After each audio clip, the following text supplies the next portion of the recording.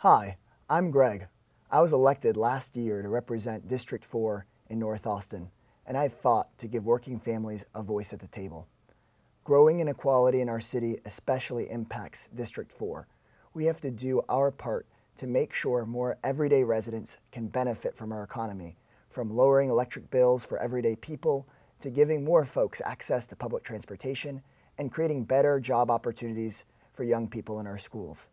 I'm for providing economic empowerment and housing that we so badly need for our communities. We don't want folks to just get by. We need to give people a chance to get ahead. I believe in raising the voices of everyday District 4 families and people all across our city. We've worked in my office to help several District 4 neighborhoods start and grow their own tenants associations and neighborhood associations. These groups, with our support, have successfully advocated for fair rents and living conditions from landlords, new and improved park spaces in their areas, and equitable investments in infrastructure from the city. We're working hard to help organize Austinites with conviction histories who've demanded things like economic empowerment and criminal justice reform from our city. They were the reason that Austin became the first fair chance hiring city in the South.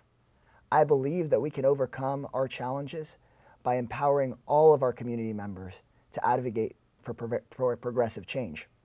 And I promise I will continue to fight to get us off the list of the most economically segregated cities in America. I will fight to provide opportunities for working families to get ahead through their education and through their work.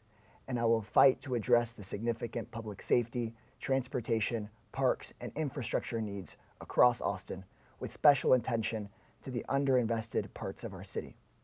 Serving on the council has been an honor and a humbling experience. The commitment that Austinites have shown to improving our community, your spirit, has blown me away, and I hope you'll keep participating in decisions about our future. Please get out and vote this November. Thank you.